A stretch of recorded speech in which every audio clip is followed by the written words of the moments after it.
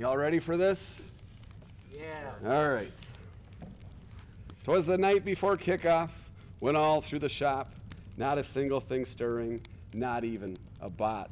All the wrenches were hung in the pit with care in hopes that the build team would soon be there.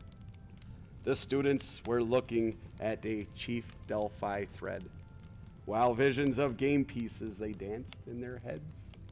A Mountain Dew in hand and ready to explore a long winter's build season, we're ready for more.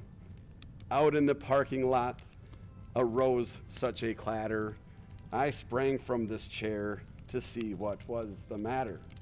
Away from the desk, I flew like a flash, tore open that door, it slammed with a crash. When what do my wondering eyes should appear but a crappy black Toyota drawing ever so near. The driver so lively and with a bright glow, I knew in a moment that it must be Joe. Faster than the first train, his orders they came, then he whistled and shouted and called them out by name. Now John, now Lissa, now Michael and Preston, on Eli, on Colin, on Isaac and Landon. To the front of the shop, make sure you don't fall. Now haul away, haul away, haul away all. As cold air from outside roared like a bear, when met with supplies, they throw them upstairs. So up to the mezzanine, the students they flew with their arms full of parts, with a gear and a screw. When within a moment, heard on from above, Joe's hair falling out like a dying dead dove.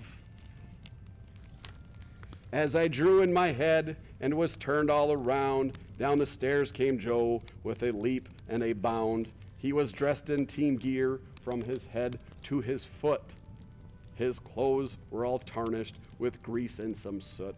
With a bundle of parts he had hung from his back, he looked just like a peddler opening his pack. His eyes, how they twinkled, his dimples so dirty, his programming team with their code, oh how nerdy. They are as simple as their passwords, all were QWERTY.